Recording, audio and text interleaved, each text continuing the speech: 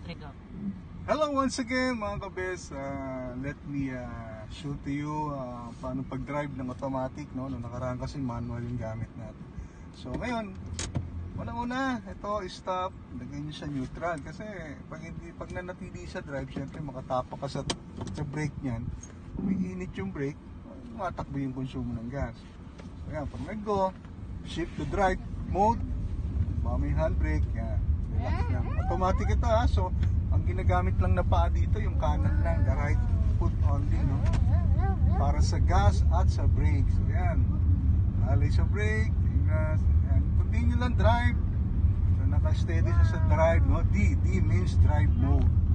So yan, mga driver na ganyan, no? Yan, no? Pag magbigay ka na lang mga pasaway, nako, ikaw na magbigay. Pag may mga pasaway na driver na ganyan, biglang magkakat.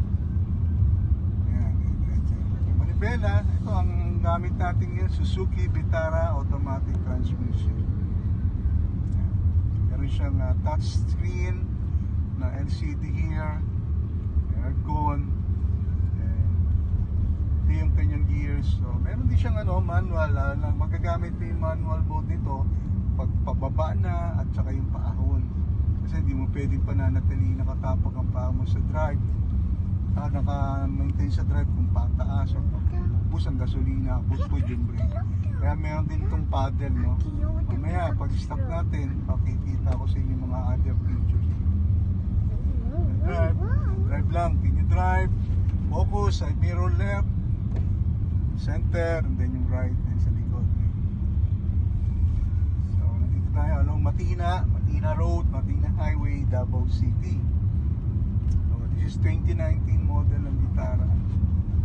So makikita natin dito yung kanyang odometer, yung kanyang revolution per minute. So para matipid din sa gas, guys, no, maintain at least nasa 2 RPM lang, 2 revolution per minute, para hindi malakas ang konsumo ng gasolina ng inyong sasakyan. Ano yan, no? Pwede naman tayo tumakbo ng 80-100 maintaining at 2 RPM. Sabihin naman na, pagkagaling ka sa stop, relax lang, huwag mong biglayin unless kung nakikipagkarera ka. Pero, ganyan, kaya mamaya pag stop tayo, dito ang stop, no?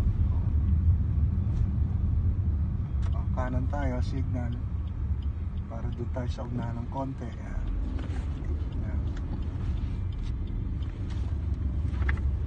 Maganda naman, power steering nga siya. Yan.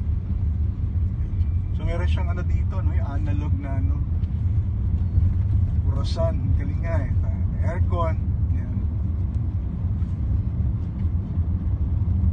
Okay. Yan po yung takbo ng Vitara.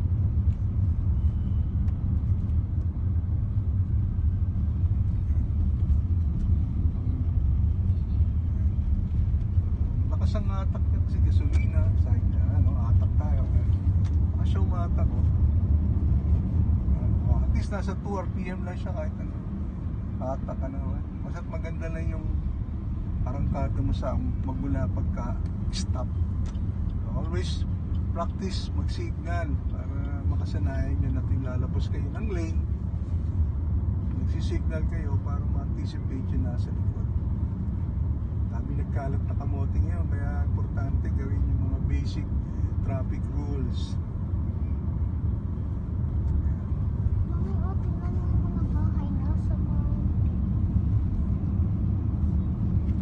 Ito, ganito ang takbo ng Vitara, yun lang.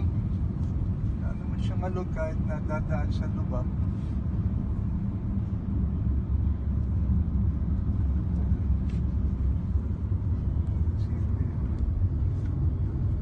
Araw ng linggo kaya medyo maluwag yung traffic, pasok ang iba, kaya linggo tayo na review traffic.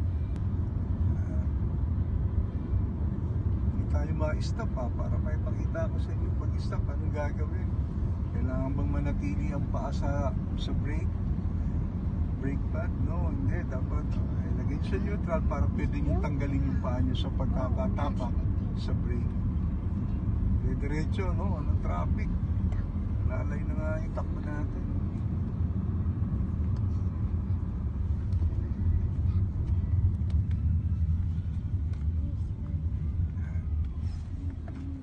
sandali lang naman mai-stop. Hindi mo na kinakailangan tanggalin sa drive, no?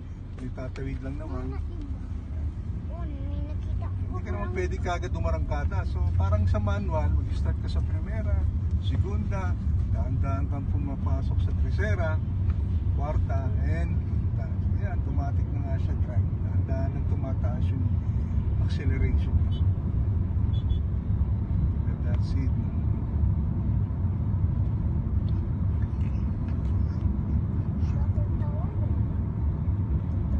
Meron siya dito yung mga control, no? Dito may control ng volume ng radyo, tuning, skip, dito rin.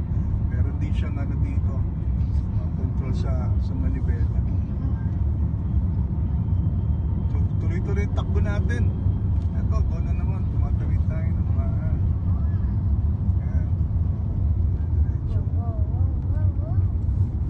so itong kagandaan ng automatic transmission, relax ka masyado eh. Nakalalay lang yung pagkakatapak mo sa gasolina. So tumatakbo tayo ngayon ng 40 to 50 kilometer per hour.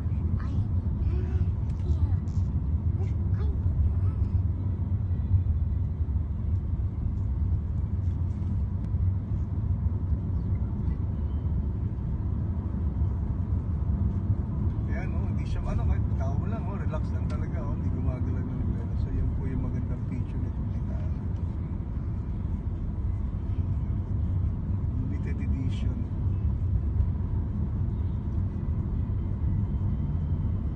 Tahimik, walang ingay, no? Pumatakbo tayo. Sa ano to, long drive, mabilis sumatakbo. Malamig ka sabihin na, mabilis din siya umatakbo, marangkada.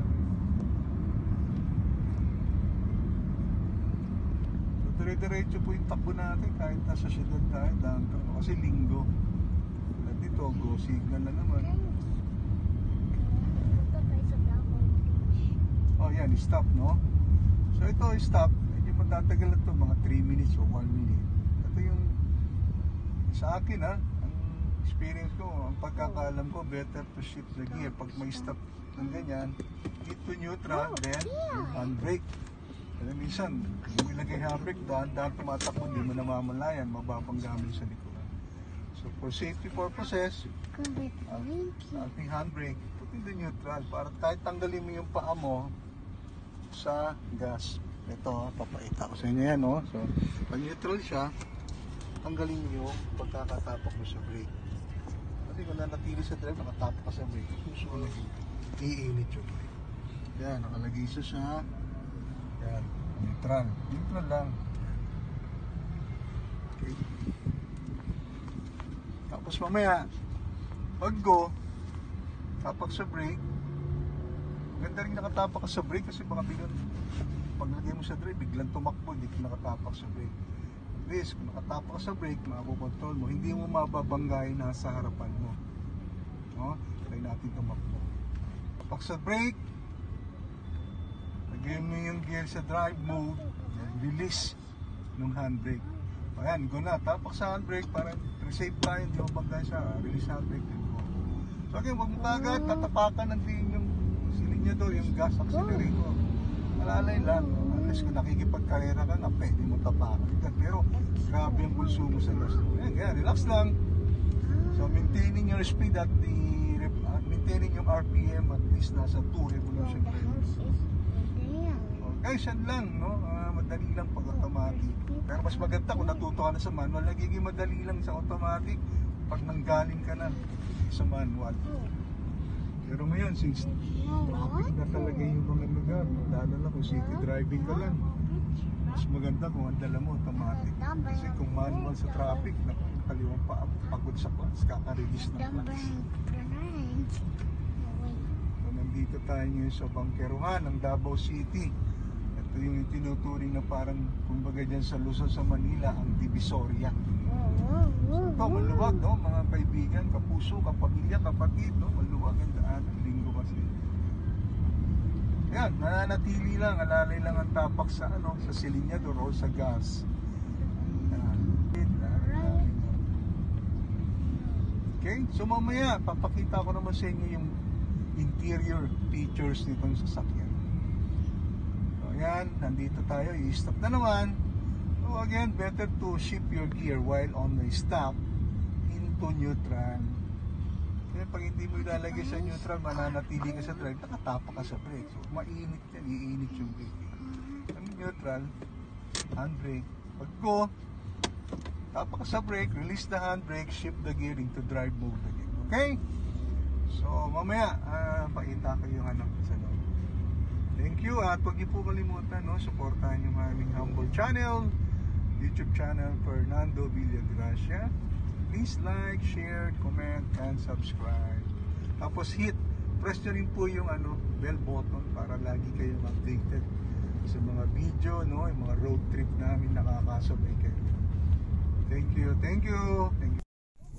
So ito po yung kanyang mga gears, automatic gears ito. So nandyan yung to ngayon nakapark tayo, kaya nandito yan sa P, yan nakalagay yan P park. So pag mag-reverse ka naman, lalagay mo sa R. Then itong N, neutral, pag naka-stop ka sandali. Then yung D, drive, ito yung talagang tumatakbo ka na. And then meron ditong M, which is stands for manual. So pwede sa manual, lalo na yung mga pataas o pababa. Then meron din siyang paddle dito, this one. Ito paddle, paddle. That's a positive, and meron din siya ditong negative na paddle. So itong paddle pag manual, yan. Kaya pag palusong, siyempre pababa. Pagka nag-maintain ka sa drive, nakatapa ka sa preno. So ang tendency nun na iinit. So ang tendency naman po nun, pagka tagal nakatapak yung paa mo sa brake, iinit yung brake. Put, so taas din kain sa gasolina. So I would suggest gamitin nyo itong manual mode, talagang patirik, ito may paddle yan. So may positive, the minus from quinta to kwarta, automatic naman yan, mag-register naman yan dito sa yung dashboard. So meron din ditong control para sa volume ng radyo, yung steering nyo, that is touchscreen, yung cruiser, speed cruiser, pero hindi yata ideal sa ating Pilipinas. Sa Pilipinas yung cruiser, very busy mga kalsada natin, kaya hindi ko nagagamit masyado yung cruiser na yan, yung cruise, yan. Okay, so okay naman ang Vitara, ganda siya, family. So meron siyang analog dito, na wall clock ba yan, and aircon, dalawa dito sa gitna, gilid, touchscreen, menu. So meron siyang Bluetooth, audio video in, auxiliary, media, Bluetooth, USB, radio, navigation, GPS, pwede rin siya. Yan. And the hazard, yan, hazard.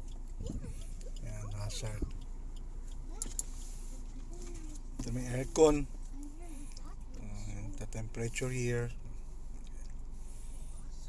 Maganda rin yung nila, seat cover.